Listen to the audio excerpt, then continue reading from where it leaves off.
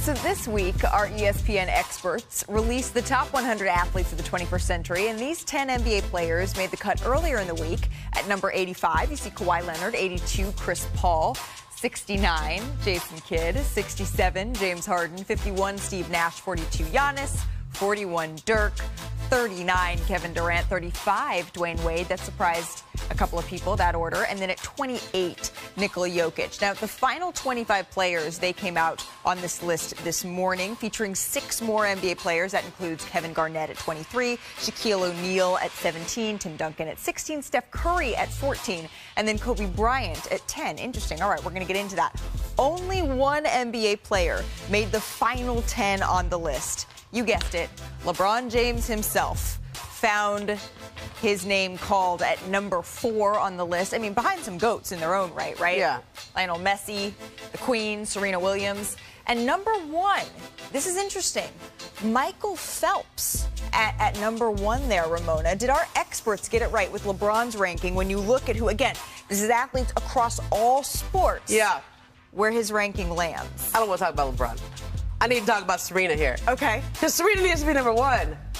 I mean, she has the ultimate trump card. She won it all while what she said at the she was ESPYs. pregnant. Yes. I mean, but it's not even just that. Like, and then overall Grand Slam greatness.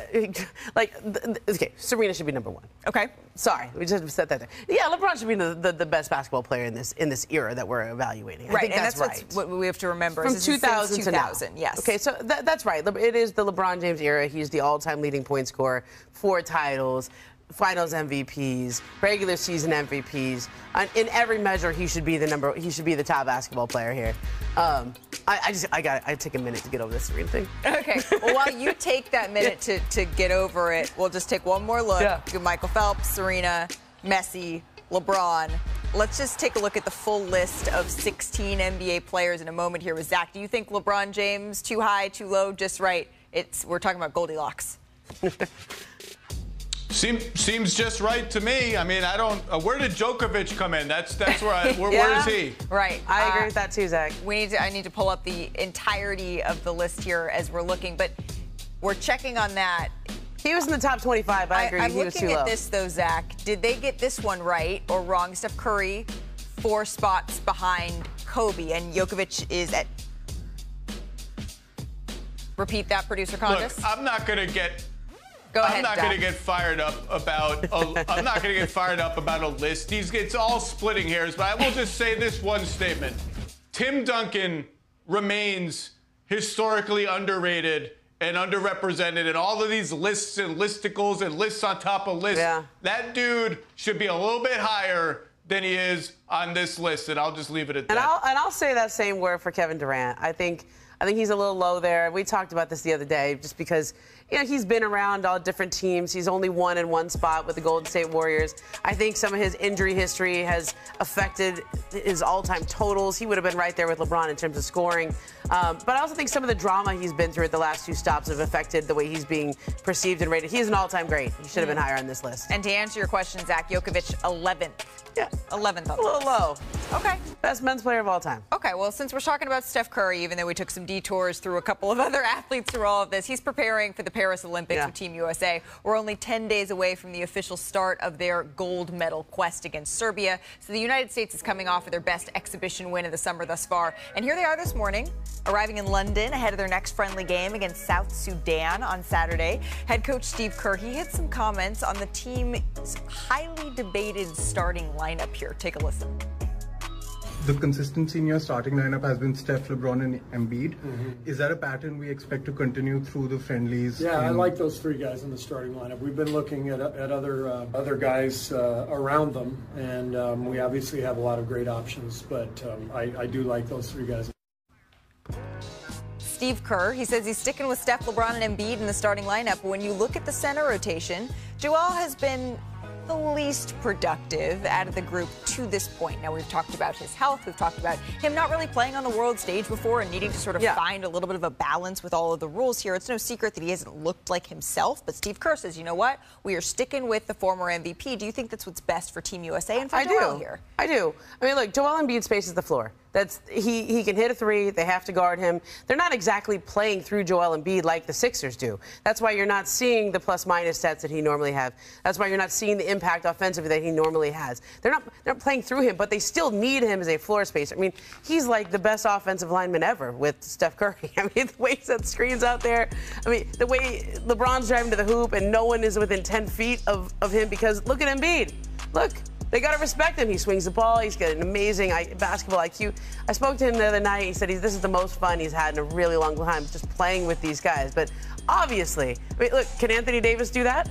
Can Bam Adebayo do that? Miss threes? No, but stand out there on the three-point line and be a real threat. Yeah. I didn't mean that to be disrespectfully. The Yeah. B-roll that we're showing, obviously, is we're seeing him miss a bunch of shots. I do expect him to sort of settle in here, Zach.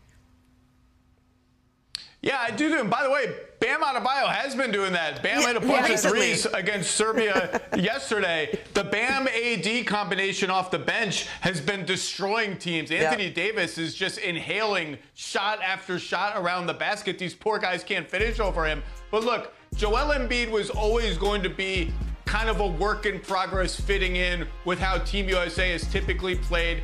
And you have to invest in that. You have to invest time and you have to invest reps and you have to go through some hiccups to get the payoff in the end. So I understand why Steve Kerr is investing the time with Joel in the starting lineup. And look, overall, we can sit here and talk about the rotation and should this guy play with this guy. Through 3 exhibition games, Team USA is ahead of schedule. They look really, really good. Everybody is sharing the ball. The ball's moving. Yeah, there's some turnovers. We saw Joel Embiid throw the ball to a ref because he thought it was a player. There's been a little bit of that. That's chemistry stuff. But the ball's moving, and the offense does not look stilted or clunky. This team is playing really, really well for their 3rd game together. Well, particularly that last game that we saw against Serbia, and wondering if, okay, is Nikola Jokic going to pose a couple more problems, particularly as we've continued to talk about the interior presence here for Team USA. If they play like that, I don't know that it matters if I don't know that it matters. I still think that talent, if they're able to play that way, their best outing thus far, they still have that edge on the rest of the It's just world the depth. powers. I mean, their second unit would start for every other team. There's nobody who can compete with the depth that the U.S. has on this supreme team, as our colleague Shannon called them. I mean, you know, you can quibble with who the 4th starter is or the 5th starters. It almost doesn't matter. If anything, having the second unit be as dominating as they have been has been the U.S.'s advantage so far. Zach, what was your biggest takeaway from that win against Serbia? Again, they look great generally. Anthony Edwards looks great. But Steph Curry, what a revelation to see him in this environment with this talent around him. He's setting ball screens for everybody. He's running pick and rolls with LeBron. You can't switch that because you're going to put a smaller guy on LeBron. Here he is, ball screening. He's setting screens. He's all over the place. And this FIBA 3 is such an easy shot for him. And it's just awesome to see him bending defenses at this level with this talent around him. I mean, there's been a couple times where he's just been spotting up, catch the ball in the corner. When like Steph just standing still. It's so easy for him, and he's making it so easy for everybody else on the floor. It's been really, really fun to watch him in this environment so far. Yeah, I mean, that tandem, LeBron James and Steph Curry. We've waited 20 years for that. Exactly. This is what fans have been waiting to see. So from what fans have been waiting to see to what fans didn't know they needed in Summer League, did you see the dunk of the summer thus far last night? Well, it got us thinking about the top screw snatchers of all time, our top 5, coming at you after the break.